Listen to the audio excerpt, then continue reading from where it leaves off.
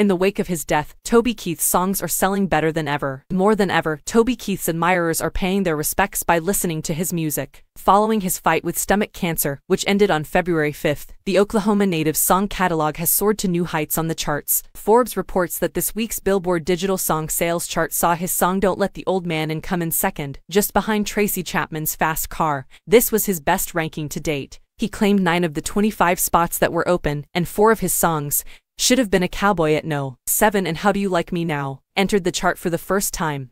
The renewed interest in Keith's music also spurred a vintage album, 35 Biggest Hits, to No. 1 on the Billboard 200 last week. According to Billboard, this was Keith's 5th album to reach No. 1 on the all-genre chart. His compilation of hits previously peaked at No. 2 in 2008 when it was released. As for Billboard's genre-specific chart for country digital song sales, Keith took 9 of the top 10 slots after his death. Billboard points out that Keith beat the record of Kenny Rogers, who took 7 of 10 slots a week after his death in 2020. Don't Let the Old Man In, Keith's poignant ballad about living life to its fullest, returned to No. 1 on the country chart for the second time. Keith got to enjoy that achievement while he was still around back in October.